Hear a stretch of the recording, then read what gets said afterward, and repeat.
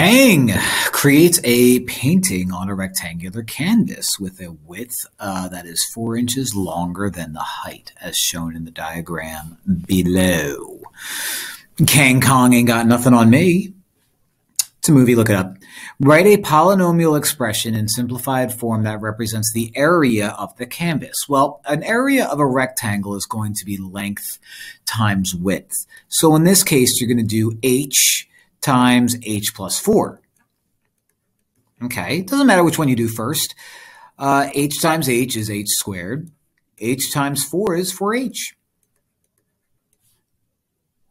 So the polynomial expression in simplified form that represents the area of the canvas is going to be h squared plus 4h. Okay, that's part A. Pretty straightforward. Don't go too crazy over it. Pretty straightforward. Let's go back and make sure that I have the picture in my head. Okay, so I have h plus 4 and h. Okay, h plus 4, a perfect rectangle. And h. Kang adds a 3-inch wide frame around all sides of his canvas. It's going to be a huge frame, especially in comparison.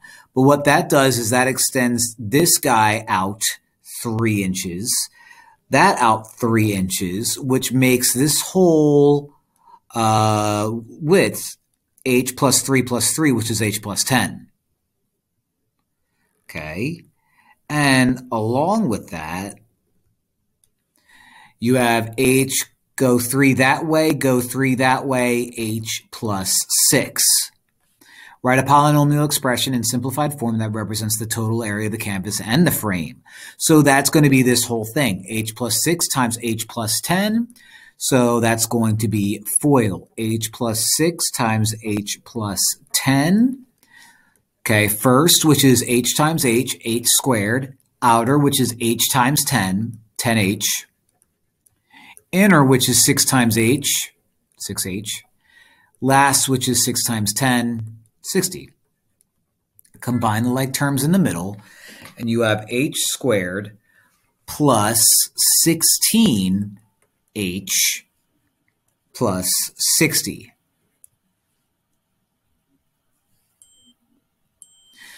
So ding, ding, ding. Angels are getting their wings. So you have that. That's my guy. That's my answer. Simplified form. It's a FOIL problem. Bada bing. Last but not least, Kang is unhappy with his 3-inch wide frame. Kang! So he decides to put a frame with a different width around this canvas. The total area of the canvas and the new frame is now given by a brand new polynomial. So let's take a look at the old one. It was h and h plus 4. All right, so this is the old one. h plus 4. Now I have a simplified form of h squared plus 8h plus 12. H represents the height of the canvas. Okay, like it always has. Determine the width of the new frame. Show all your work and explain why you did each step. Or explain why you did each step. Well, step number 1, I'm going to factor. Okay, I'm going to factor. This becomes h. So I need to come up with two numbers that add up to 8, multiply out to 12, and that gives me 6 and 2. Okay. If I compare this, so that means, okay, this means I have this picture now.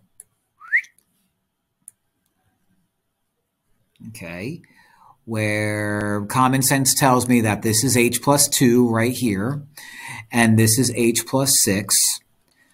So if I add 2 inches total, then the new width is going to be 1. So my answer is 1 inch, because if I add 2 inches total, and 2 inches total, 1 inch is going to be the length of each, I guess, side of the frame. So that's what I'm supposed to do here. And I explained it probably a little sloppy here. Maybe I'd want to explain it better on paper. But there you have it. There's a constructed response problem about Kang.